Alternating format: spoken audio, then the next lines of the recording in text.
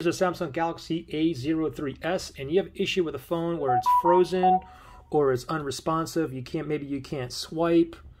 Very easy to fix here. Okay, now this one here is fixed, but let's just pretend I'm frozen here. I can't do anything. Okay, so what we can do to fix it is simply just restart it using a special key combination. Okay, so let's pretend this phone is like totally frozen here. What you want to do is press and hold the volume down and power button.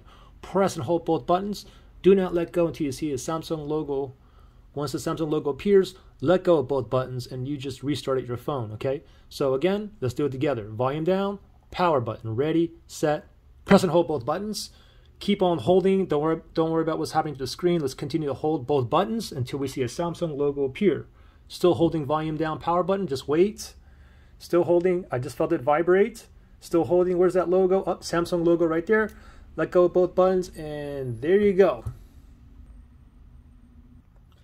And now hopefully you no longer have a frozen or unresponsive screen. So pretty simple. Questions or issues, just comment below. All right. Good luck, guys. Bye.